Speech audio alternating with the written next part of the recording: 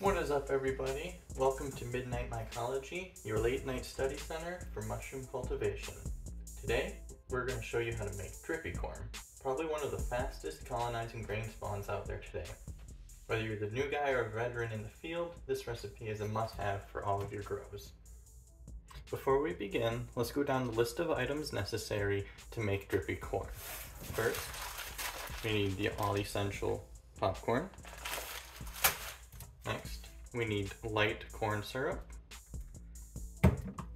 We need rubber latex gloves. We need 70% isopropyl alcohol.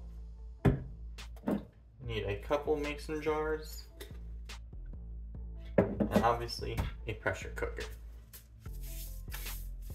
Now that we have all of our items necessary, we can begin. The most important step is sterilization. So I'm going to go ahead and clean off our workstation and get to the sterilization.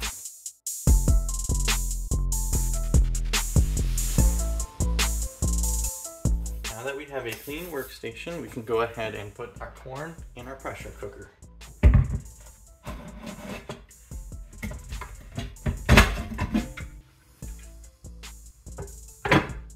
For this part, we don't need the rack, so we can take that out.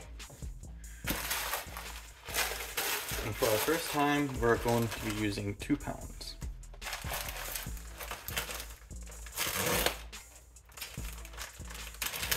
Now you can do a lot more, however I don't need a lot more.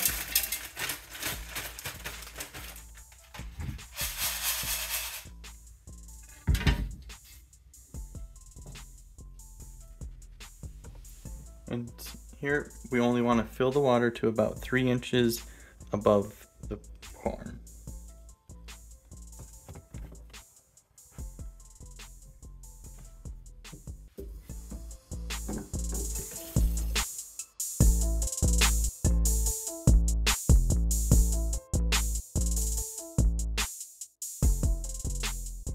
Our next step is a dash of light corn syrup. Now the proper measurements for this is about 1/8 of a cup to about 1/16, only because we're doing 2 pounds. The proper recipe is it's about 1/4 cup for 8 to 9 pounds of corn. I'm gonna go ahead and stir this up a little bit with a spoon just to get it mixed up, get it off of the bottom of the cooker.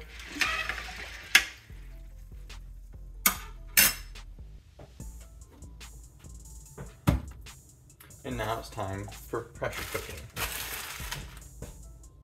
As you can see, we got our 15-pound weight on. We got it sealed, and now we're going to cook it for about 20 minutes at 15 psi. Now, while our corn is pressure cooking, we can go ahead and prepare ourselves for the next step, which is to lay out our corn and let it dry from evaporation. This helps get rid of any excess moisture that may cause wet rots down the road. So we'll just grab a large tray like this, and we'll line it with some paper towels. Once it's done, we'll strain it out and we'll lay it out on our tray. Alright, so it's been about 20 minutes now, so we'll go ahead and turn off the stove, and we'll wait till it's cooled down. Alright guys, it is done pressure cooking, so now it is time to strain.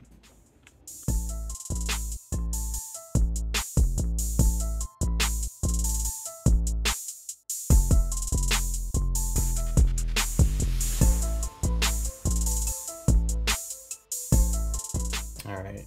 What I'm going to start doing is grabbing these by the handful so I don't pour excess water that's sitting at the bottom onto our tray.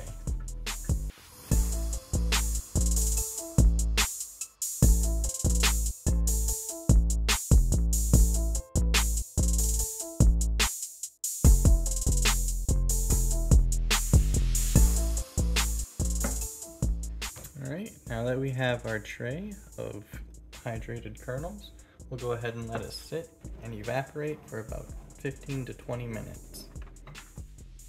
Alright, and we are back. Now that the kernels have dried a little bit, Our next step is to place them in our mason jars.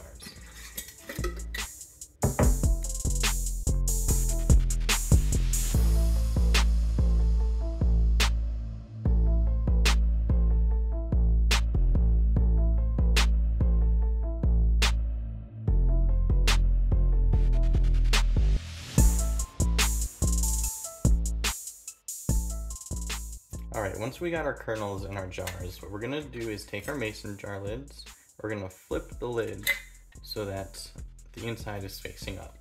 What this does is prevents a proper seal from forming, and this will keep pressure from building inside the jar and risking possibly exploding.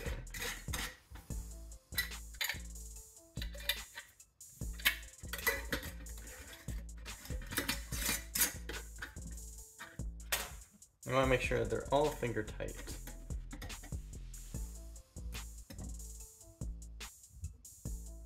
Once you get your lids on your mason jars, you want to make sure that there's a little bit of wiggle room on every one of your lids. This makes sure that there's no pressure being built inside the jars. And we're going to put some tin foil on top of our lids. This will help keep moisture and condensation from finding its way into the jar. As you can see, I've used these before, which you can use them until they rip.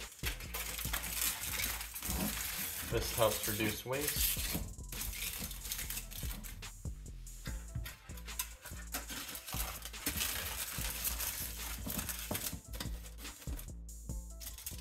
Alright, now we have all three of our jars ready to be pressure cooked. Alright, to load our pressure cooker, I'm going to go ahead and set a couple of these mason jar rings at the bottom. And then we'll place the included rack. This gives extra elevation from the bottom of the jars, so you do not have a direct heat source heating up the bottom of the jars.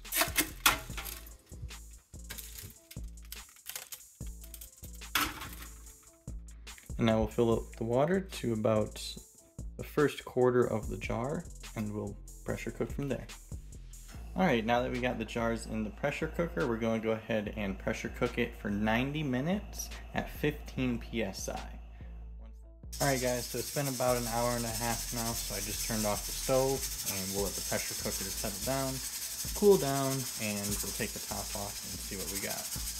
Now that the pressure cooking is done, we're going to sterilize and clean our workstation one last time. Go ahead and take our pressure cooker lid off.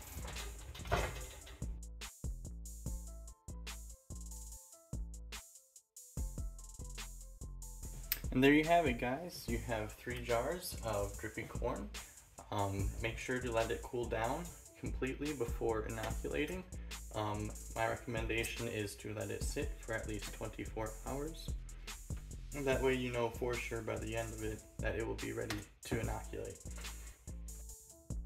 Thanks for watching, everyone. If you want to see more mushroom cultivation content, please don't forget to work the YouTube algorithm by liking this video, subscribing to this channel, and then hitting the notification icon below to make sure you are getting all the latest Midnight Mycology videos sent to your feed. Bye now.